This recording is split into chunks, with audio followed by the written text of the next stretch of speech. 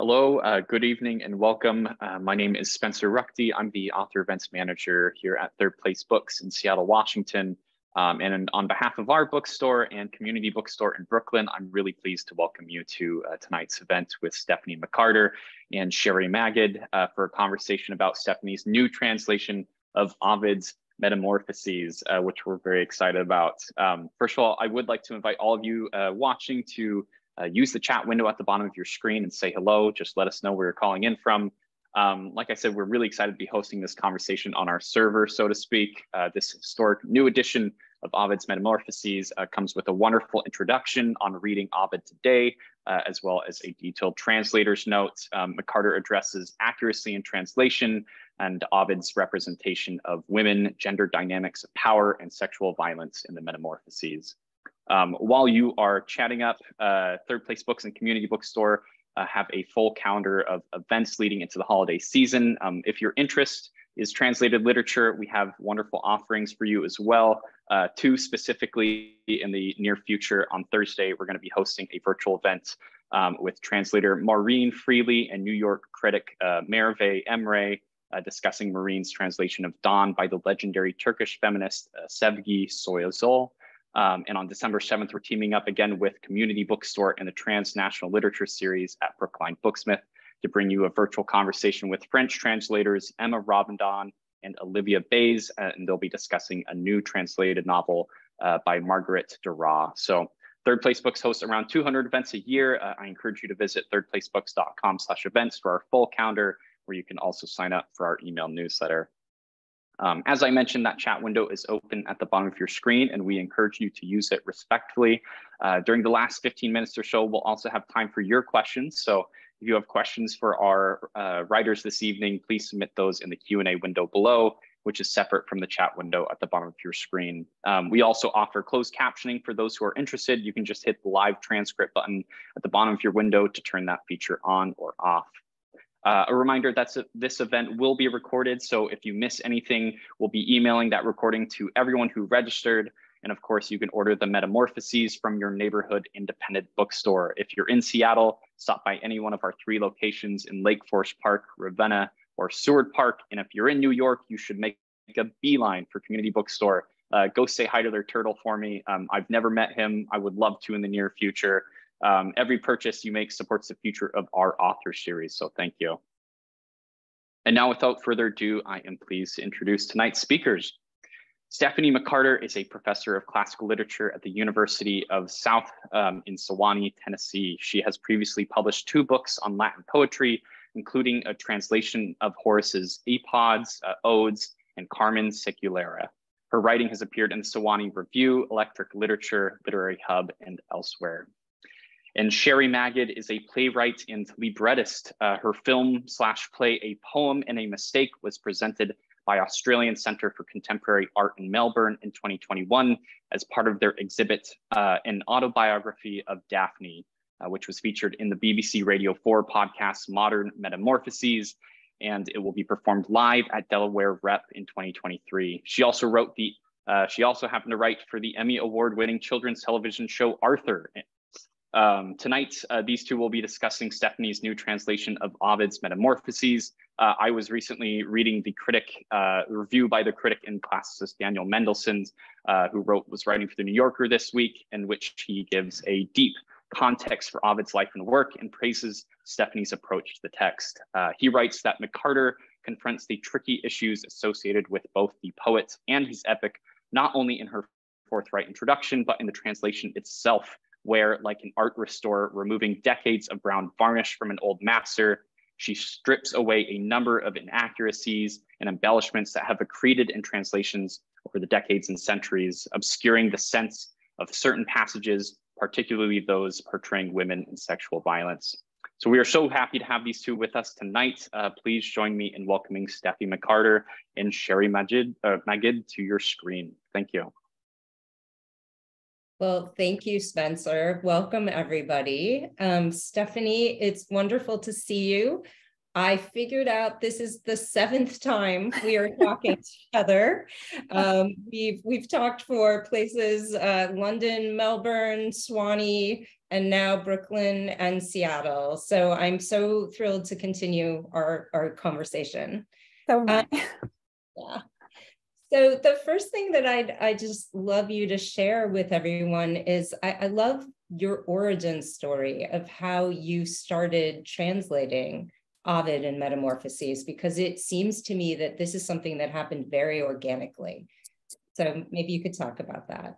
Sure. Yeah. So I didn't train to be a translator. I don't have an MFA or training in poetry, but I was very determined to turn to the kind of writing that goes outside of the academy to the public at large. And so I just in my office one day in around 2016 decided to sit down and was reading to translate Horace, and this turned into a book proposal and into translation.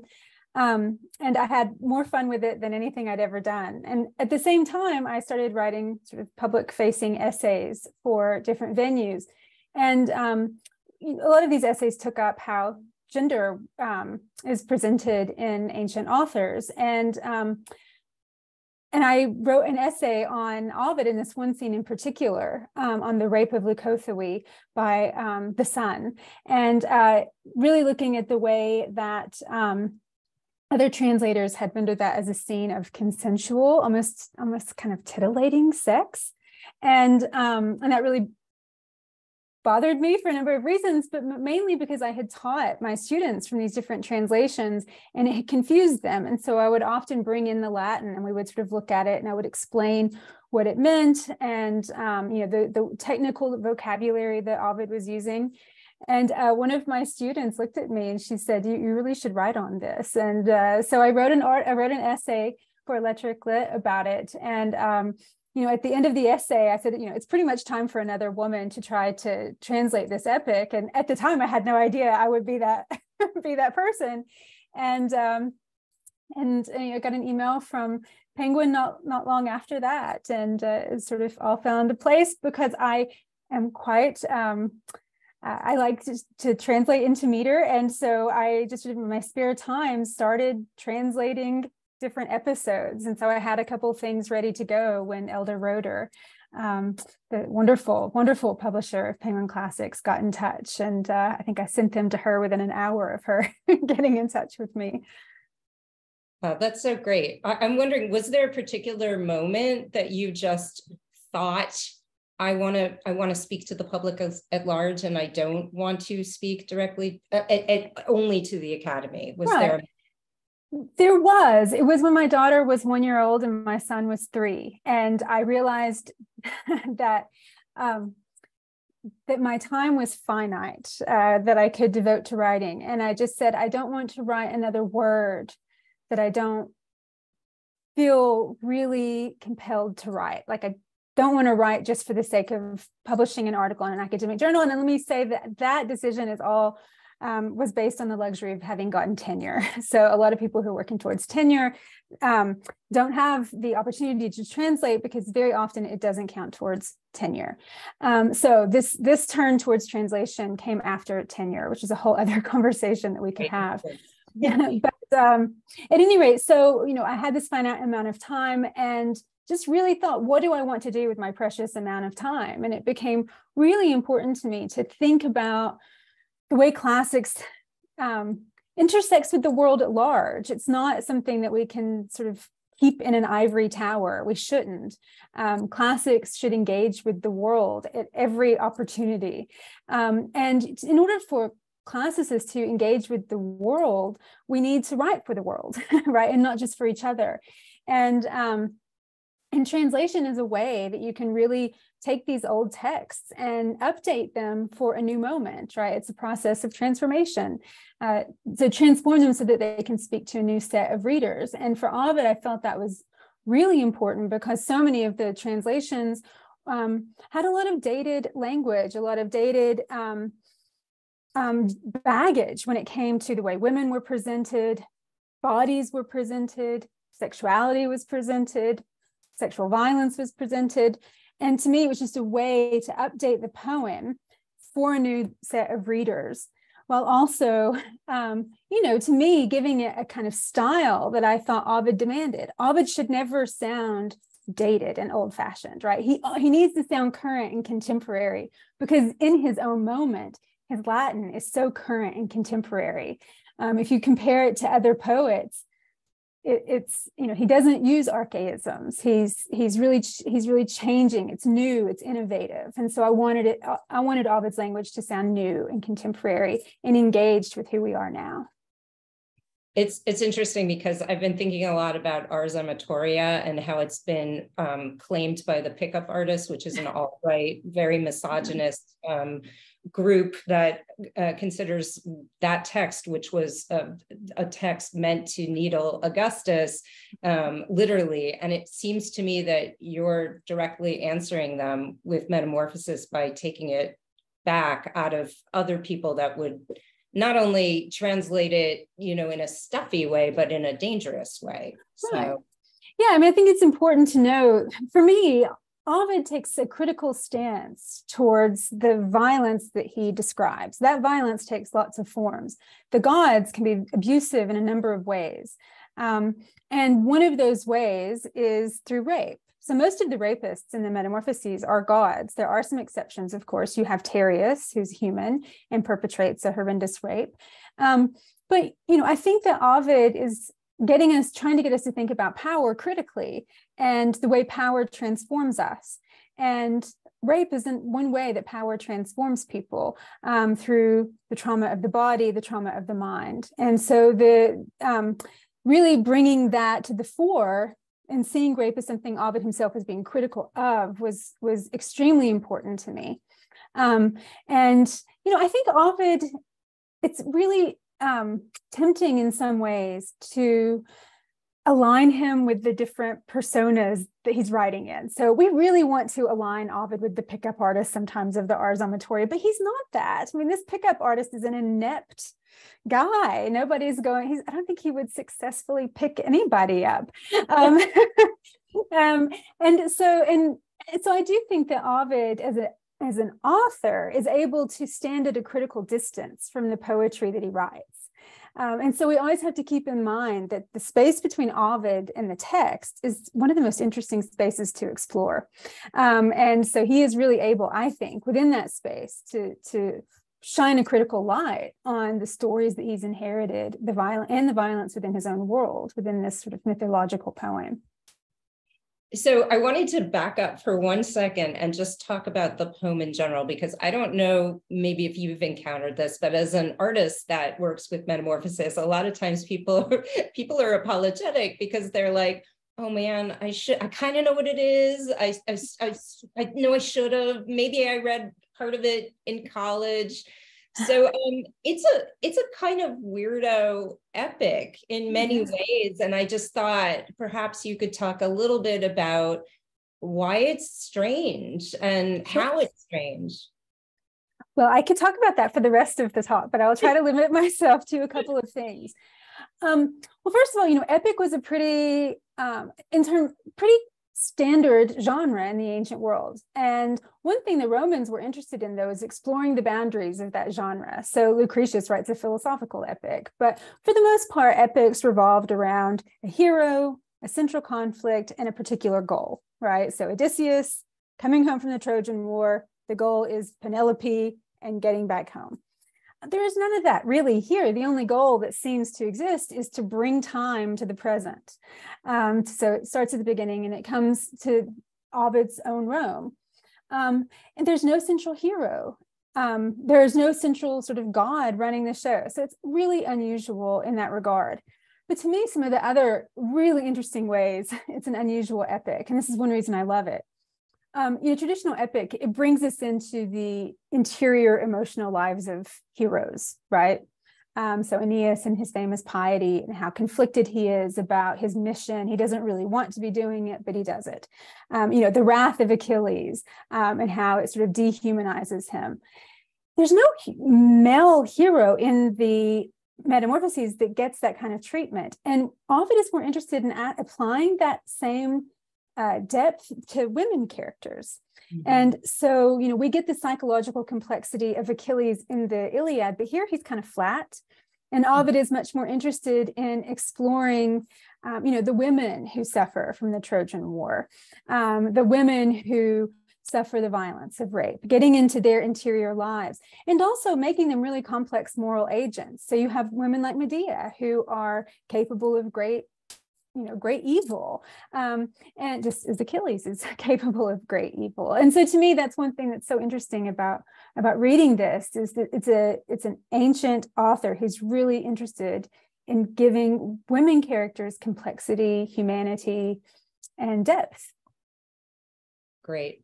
I also like, just in the tales that you've mentioned, the thing is that people may not know Metamorphoses, but they know Metamorphoses because we know the tales. And can you talk a little bit about, like, to me, it feels like Metamorphoses is in our collective, it's in the water. Right. Yeah, I mean, I love to ask my students, I'm teaching an Ovid class right now, and I love to ask my students, do you know the story? And they always say yes. And I say, well, how do you know the story? And they can never tell me where they learned the story. And I think maybe I learned it here. So it is really very much a part of our, collective culture in a lot of ways. I think one reason is that people are still engaging with this story on so many levels. Your own work, right? Your own, the poem In a Mistake is engaging with this story. And I'm sitting here next to Madeline Miller's Galatea, which is rewriting this story. So we're still using this story to think with. If our students, if readers have been to an art museum, they probably have seen stories from Ovid's Metamorphoses. So it's very much still a part of who we are and how we think about our society. What I like to do, though, is get my students to think about some of the stories they perhaps don't know. So, some of the stories, say later in the epic, like Iphis and Ianthe, that's not really a story that's often presented in art, for example. And so that's one I really like to get students to read, because it's a new encounter and not just an encounter with a story that they've encountered so many times previously. Well, I know that on the other hand, you wanted to read a passage that many of us might be familiar with the story, although you are translating it different from some of your predecessors. Sure. So, speaking of Madeline Miller's Galatea, I thought this would be a good opportunity perhaps to read the Pygmalion story, because it's pretty short. But this is following the story of the Propoitides, who were the first prostitutes, and also sort of figures of impiety. And Pygmalion disapproves of these women and doesn't really think that women are that impressive in general, so he creates his own perfect woman, who is an ivory statue. So I will read this. Pygmalion watched them pass their lives in crime, and outraged by the myriad faults that nature gave women's minds, he long lived on his own without a wife and shared his bed with no one. Meanwhile, with his astounding art, he sculpted a statue from white ivory and gave it beauty with which no woman can be born. He fell in love with his own masterpiece. She looks like a real virgin, alive, you'd think, and wishing to be roused, if not so modest. So much does art hide art. Pygmalion marvels as his heart drinks in flames from man-made flesh. He often strokes his masterpiece to test whether she's flesh or that same ivory, and won't admit she still is ivory. He kisses her and thinks she kisses back. He speaks to her and holds her and believes his fingers sink into the arms he's touched, and fears that he will bruise her if he presses. Now he tries sweet talk. Now he brings her gifts pleasing to girls, fresh pearls and polished stones, small birds and flowers in 1,000 hues, lilies, bright balls, and the Heliades' tree-fallen tears. He decks her limbs in clothes, puts jewels on her fingers and long pendants around her neck. Smooth beads hang from her ears and ribbons drape her chest. Everything suits her, and nude, she's no less beautiful to look at. He lays her down on blankets dyed with purple, calls her his bedmate, and reclines her head against soft pillows as if she can feel them. Venus's festival had come, and Cyprus was thronged with celebrations. Gilt-horned heifers had fallen dead, struck on their snow-white necks, and incense smoked. His offering complete, Pygmalion stood beside the altar, praying nervously. If, gods, you can grant all things, that my wife be, he did not dare to say my ivory virgin, like my ivory virgin. And golden Venus, present for her rites, discerned his prayer. To signal her goodwill, the flame shot up 3 times into the sky. Back home, he seeks the statue of his girlfriend and lays her on the bed to give her kisses, and she seems warm. He kisses her again, and with his hands he also feels her chest. The ivory grows soft, its hardness gone, and sinks beneath his fingers' touch, like wax from Mount Hymettus softened by the sun. A thumb can bend and mold it into many shapes as it grows more usable with use. Amazed, the lover cautiously rejoices, scared to be wrong. Time and again, his hand caresses what he prayed for. She is flesh. His thumb can feel her pulse. The Paphian hero conceives abundant words of thanks to Venus. He kissed real lips at last.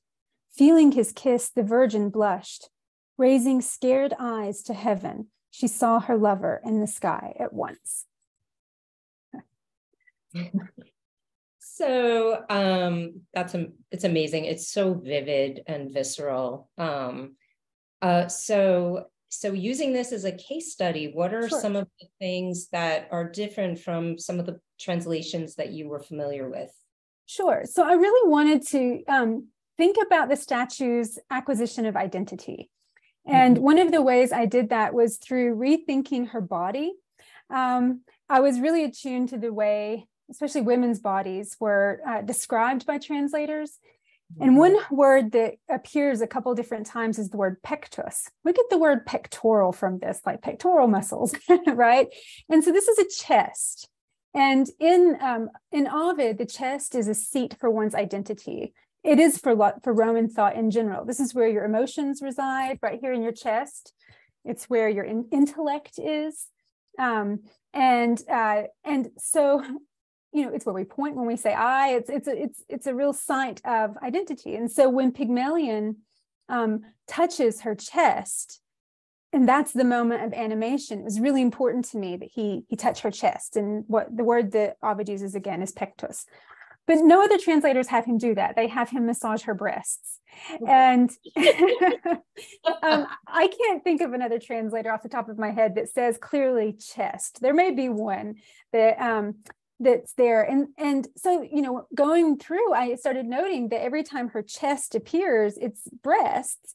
And so when he's dressing her up and she's got these sort of ribbons draping down her chest, this gets translated as a lacy brassiere in one instance. And so it's really upping the sex factor, right? And so we see her in this really sexualized way, as though we're looking at her through Pygmalion's eyes only. Whereas I think Ovid's Latin actually opens up a way for us to think about her own experience of coming to life. And so it's not just about Pygmalion's experiences, it's also about hers. And so it was really important to me not to succumb to that same kind of sexualization of her body and only present her through the male gaze.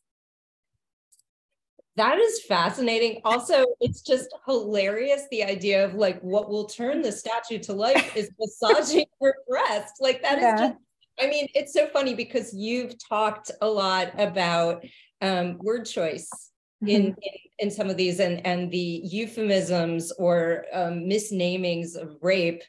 Perhaps you could talk a little bit about that and what we were talking about right before the talk started, because I mean, I'm sorry, massaging your breast to give consciousness is the funniest thing I've heard in a long time. And disturbing also. Yeah. A little bit disturbing, right? It is a little disturbing. So it's a disturbing story. It doesn't need the extra layer of being disturbing, right? And I love that particular story has birthed so many other stories. I mean, I have a play about a mannequin brought to life. So you know, it's like it lives on and on. But anyway, going back to wrong word choices and how it leads us to certain conclusions.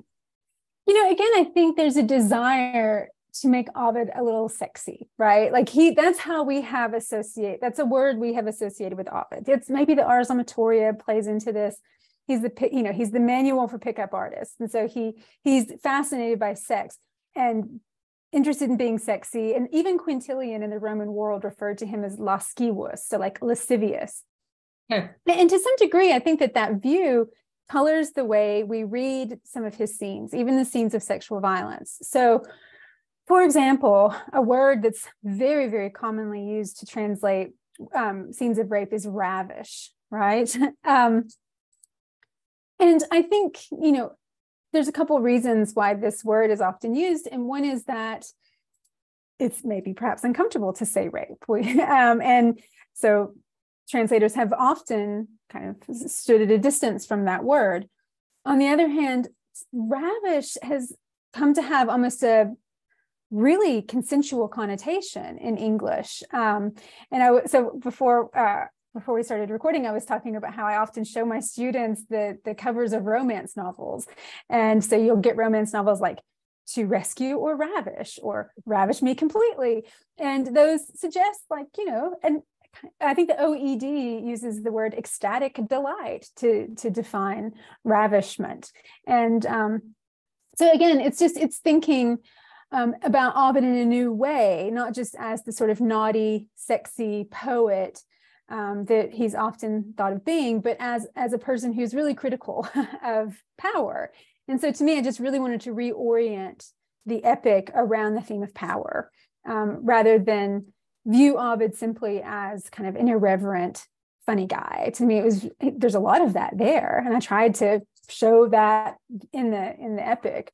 But to me, even the irreverence is tied up with the overall focus on power and how it works.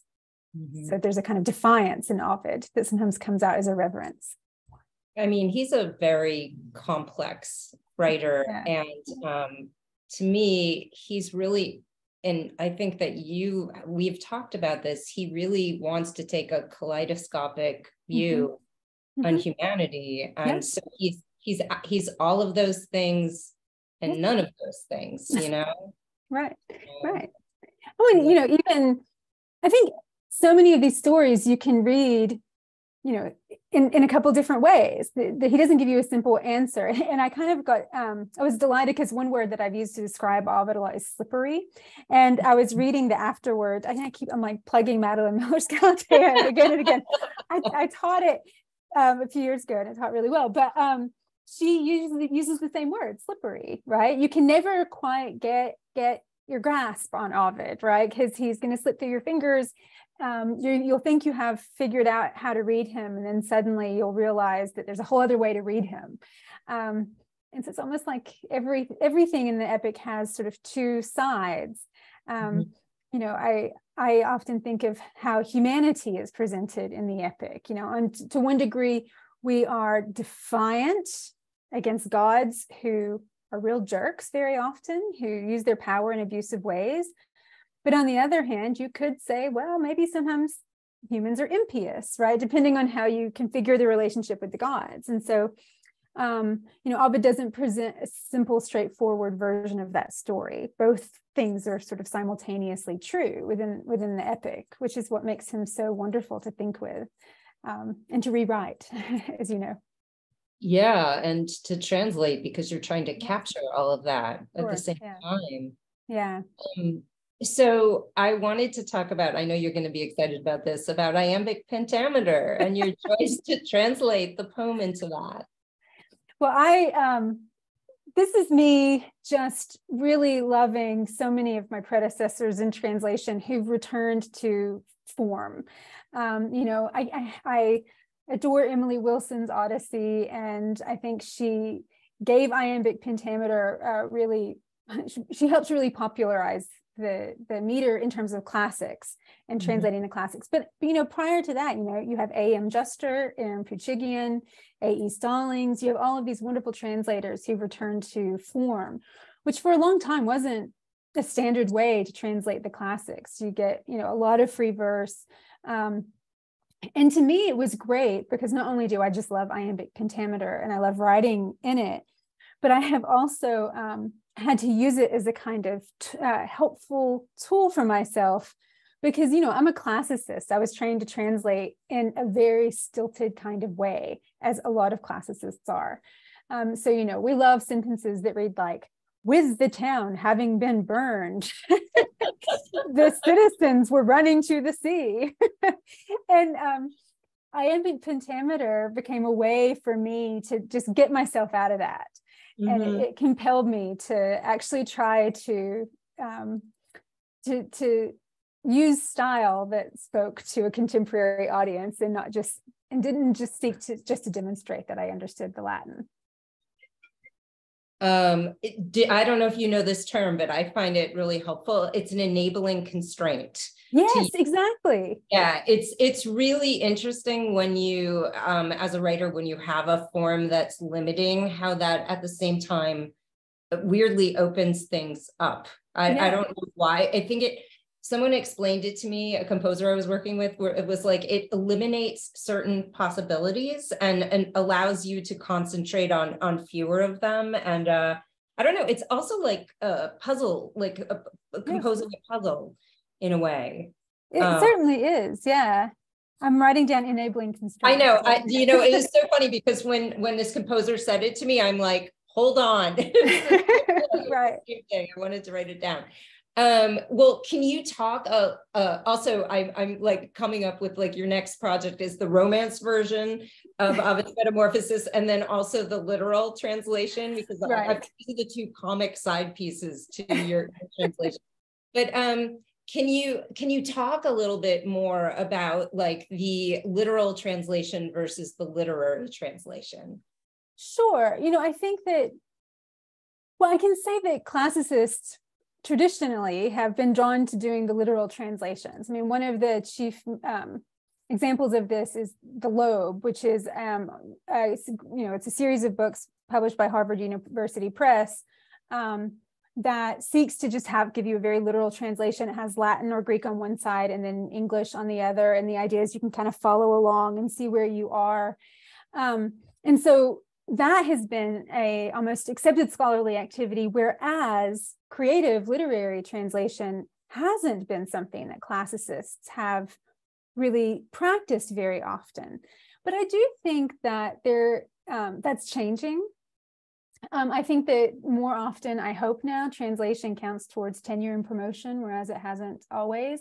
I like the idea of scholar translators, like scholars who are doing creative translation, because, you know, too often we've had this sort of, the really hyperliteral translation on the one hand that's very accurate, but doesn't necessarily capture the beauty of what we're reading. And on the other hand, really beautiful poetic translations, but, often fail to reflect certain aspects of the Latin or the Greek. And so to me, I was really trying to do both of these things and to use, 20 years of studying Ovid and, many years of teaching Ovid, letting that inform my translation, but putting it in a format that I hoped was appealing with iambic pentameter, and which was also just personally satisfying to me, because I love writing in iambic pentameter and love writing poetry, and studied English literature when I was an undergraduate and felt like I had to give all that up. And so this was a way for me to reclaim a sort of creative mode of writing. That's so cool. Just side note, Milica was trying to get me to write in dactyl hexameter for the libretto. Yeah. I was like, I don't get it. She tried to me so many times, and she's like, forget it, it's fine. It's not as natural, as the iambic pentameter. So, no, but once you get into it, it's kind of, I love it. I love Evangeline, which is by Longfellow, and it's wonderful dactylic hexameter. Cool. Yeah. Once you get into it, it kind of works, but it's not natural to English people. I just needed more time, but I was like too complicated to do it. Yeah. All the great lines in English are in iambic pentameter. Yeah, definitely. Well, you're sort of hinting at one of my next questions, which is just like where you see the relationship between translation and adaptation. I know that having known you for a while, that people whose work you get very excited about are doing these adaptations of the text, like Elizabeth Colomb and a few other people. So just talk about that, the relationship, and then the relationship that you have with some of these writers and artists. Sure, absolutely. I mean, some of my favorite people who are opening up new ways of reading Ovid are people who are doing adaptation. So Elizabeth Colomb, her painting, she's sort of rethinking Ovidian myth in really interesting ways. Nina McLaughlin, her book Wake Siren, Paisley Richtel, Nightingale. I mean, there are all these wonderful, people who are adapting Ovidian myth, and they have a really interesting relationship with translation. I mean, translation is a kind of reception as well. It's an artistic reception, but it has it sort of sits in the middle between Ovid's Latin and these other artists who are taking up these stories. So one of my favorite moments was reading Ali Smith's Boy Meets Girl and realizing that she had been reading the Mary Ennis translation of Ovid.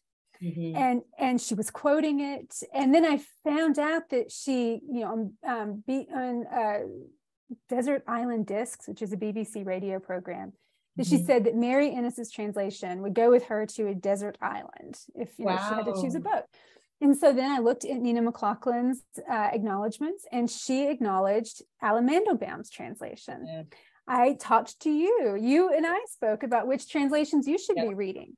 Yep. And so many of the people who are doing the most interesting adaptations of Ovid are actually relying on translators, right? And so I think that translation sits at a really interesting midpoint between between Ovid and adaptation in a way that I think hasn't really been fully explored enough. So one thing, go ahead. Oh no, go ahead, you. Well, I mean, to me, the most exciting prospect is that someone might be, think of my translation as a source for informing their own adaptation. That would be like the uber goal of everything. I think that would be wonderful. I think that that's absolutely going to happen. No question. But, to your point of like, you told Sarah and I to read the Mandelbaum and the Humphreys. And I've told you this story before. We sat across from each other at a residency, and I was zipping along in the Humphreys, and she's like, why, how that fast? Because she was reading the Mandelbaum, and it's like, what, 3,000 lines or something crazy longer? Yeah, it was like 7,000 lines longer than mine, something like that. Yeah. We were like, what, there were various things that were, I can't even remember, but there were references, and we're like, but that's not even in the Humphreys, right. Like it's the similes and the metaphors would go on forever. But it was interesting because, knowing you while I was writing that piece, I was also thinking of like being at Swanee Spoken Word and hearing you do some of reading from the text. So it's already starting. And that also goes along with one thing that I thought was really interesting in your introduction was that this recurring theme in Metamorphoses of those who are silenced are not silenced because they have art. Right. Can you speak about that? Yes. So I can speak of that, especially in relation to the cover. So I am so interested in Ovid's really sensitive exploration of what voice means and what speaking means, because so often these characters are silenced through metamorphosis or silenced through rape, silenced through some kind of trauma, and they very often, not always, but very often are able to reclaim their voice in some way, or to use the metamorphosis as a continuing way to speak to their own emotions. So a woman might turn into a stream out of grief. Well, the stream is forever speaking to her inner life, right? So, but one way this often happens is through art. And so you have Philomela, who's raped by Tereus, and he cuts out her tongue, and she's able to speak through weaving a tapestry in red and white. So to me, it was really nice that the tapestry on the front has red, kind of red and white colors. And her sister is able to read this. And Io, she's able to use her hoof to write her name in the sand. So it's like the written word in that moment. So through the written word or through artistic depictions, these characters are often able to reclaim their voice. And another interesting thing about this for me was that women often will do this through kind of secret language in the Metamorphoses. So when you don't have a voice, you have to communicate through art or through kind of coded speech. So Ovid, the word Ovid uses is signa. So Philomela, she sort of weaves signs into the tapestry that her sister knows how to read. Callisto blushes, and it's a sign to the other nymphs that she's been raped. Ceres is searching for her daughter, and Cyane shows her the girdle, and that's a sort of sign. And so these women kind of can communicate with one another by using signs and experience that it's a sort of space that only women know how to read in other women. And that to me is a really interesting kind of way that Ovid thinks about expression and art. It's a way that oppressed people can speak to one another, right? In ways that will speak to other oppressed people, but that the privileged might not be able to see. And that's one reason I think it's so important that many, many people of all kinds, all kinds of people will translate these stories, because they're going to be able to see the signs that other people before them would not have seen. And I hope I've seen some of those, but I want other people to read and translate this epic too, and show new things to me also. Great. Spencer's back. Hello. Hey, I've returned. First of all, thank you so much, Stephanie and Cheri, for this wonderful conversation. I've been having a great time watching from behind the scenes. We are now at the audience Q&A portion of our evening. We have a couple questions from all of you rolling in. Please do keep submitting those questions. We have about 15 minutes for more answers. Let's see, let's start here with Bess Myers has a really great question. She asks, teaching comes across as an important part of your translator identity and your process of translating Ovid.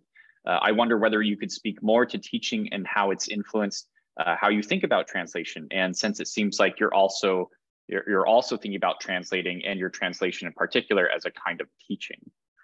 Yeah, absolutely. I don't think I ever would have turned to translation if it weren't for teaching.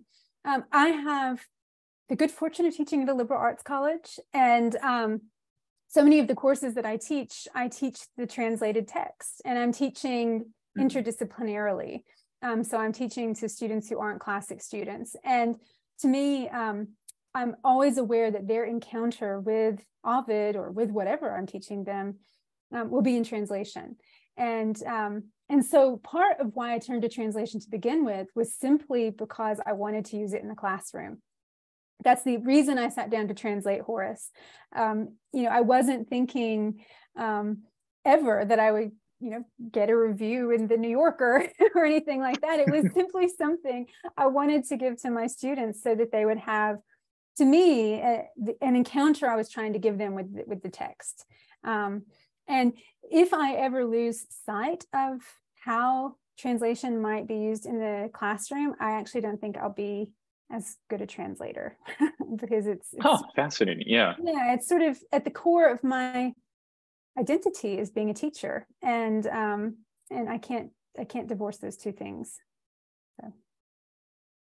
Yeah, and part of and I guess working with young people fairly often, especially in undergraduate classrooms, making these texts accessible to them and making them, is deeply important. That's a really great way to put it. Elizabeth asks, what challenges did you face during the translation process, and how did you overcome them? Was there a story that was particularly difficult to translate, or a character that you struggled to represent? Well, I mean, the Philomela and Procne and Tereus story is always really tricky. And I think not just because the horrible rape and glossectomy that happens to Philomela with her, tongue being vividly described as it is being cut out. There's also the murder of Itys, the young boy. And so I think that with that, I was really aware of what I was asking of the reader, because I was going to demand that they make these connections that Ovid made. So I tried when Ovid repeated vocabulary, I tried to repeat that vocabulary. I wanted to compel them to think back to the rape when she's killing Itys, because Ovid compels us to. And so I know what Ovid demands of the reader in that moment. I knew what I was going to demand of the reader. And that felt, I don't know how that felt. That felt like a complicated thing that I was asking the reader to do. But, you know, I think that so many of the challenging things were, you know, unexpected. So it was just about, you know, encountering a weird sentence that had a strange, you know, prepositional phrase, and how was I going to get that into the meter? And so this is a kind of a moment where the technical aspects actually kind of counterbalance the emotional difficulties of encountering the themes. So the sort of thinking about it in a technical level helped me sort of get past the you know, thinking about the horror that I was actually translating. Yeah. Yeah.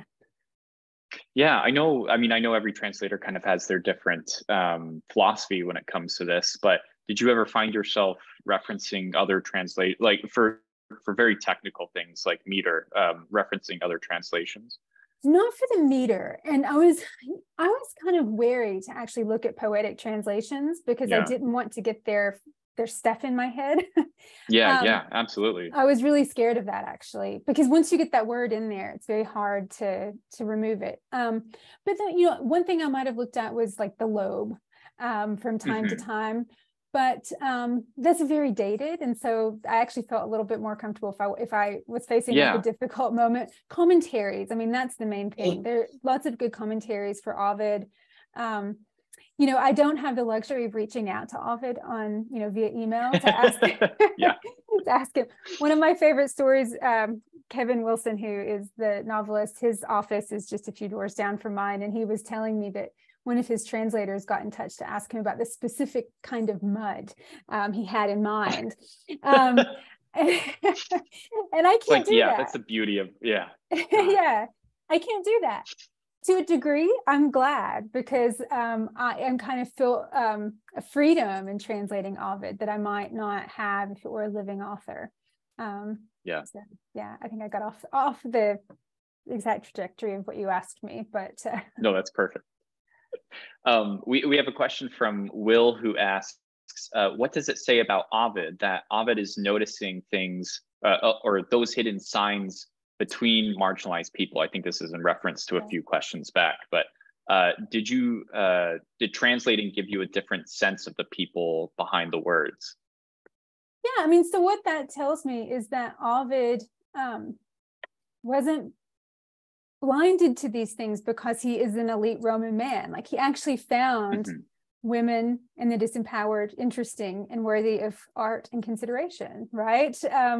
And I think that in and of itself is a really interesting, says we should read Metamorphoses. But I do think that Ovid is also writing in a particular time where a lot of Roman men were thinking that their own freedom had been limited by having an emperor.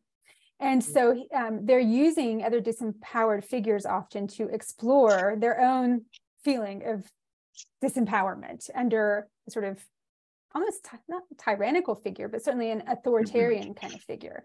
And so, you know, I think that Ovid, for example, is thinking a lot about what freedom means. It means having bodily autonomy. Well, who doesn't have bodily autonomy in his society? It's women, it's the enslaved, right? So he's exploring this issue through these characters, and with a lot of profound insight about what that means. But I would tie it back to his identity as a Roman. I would like to think that Ovid is just capable of immense empathy, but I also think some of it is about him thinking about his own status as a Roman.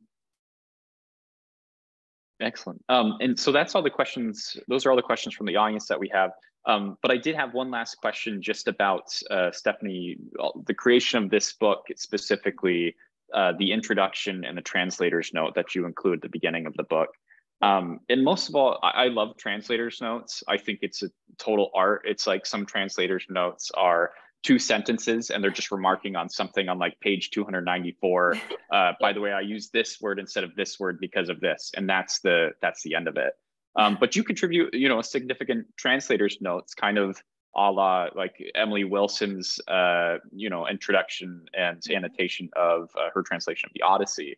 And I was just curious, what goes into the production of that small piece within the text? Like, what are you know, how do you decide what goes into that? I mean, you could comment on the entire text as a whole. I mean, you could have annotation upon annotation upon it, but you know, you have to distill that somehow. Right. Well, I think it was really thinking, what were my goals in this translation? And luckily, I laid out sort of very specific goals for myself in the translation. I wanted to provide an updated translation that speaks to our current moment. It's metrically regular and has a formal quality to it that mirrors Ovid's own formal quality. And then I knew there were specific goals I had with the presentation of women and gender and the body. And so it was really a matter of just outlining those particular goals. And so I would encourage any translator to list what their goals are beforehand. Those are going to change as you're translating. But I think, you know, if you have thought through what your objectives actually are, why you're translating this text to begin with, the translator's note wrote itself is kind of what I'm saying. Yeah. So, you know, and luckily I have to give a shout out to the people here at Sewanee who have listened to me talk about this for a long time, who've let me write about this. So Adam Ross at the Sewanee Review encouraged me to write an essay for them on the way the body is translated. And having had that opportunity was priceless because it helped me think through a lot of these things beforehand. Writing for the Electric Lit website. So actually writing out things about translation beforehand, writing about translation was really important to articulating those goals as well. Well, thank you so much, Stephanie. Thank you so much, Cheri. Do either of you have any last remarks before we head out for the evening? Buy the book. Yeah. Well, thank you very much. This was a real treat. Yeah, absolutely. Our pleasure. And thank you so much, Community Bookstore, specifically Noah Mentz, their author events manager there. You know, Community Bookstore is a stalwart advocate for literature and translation.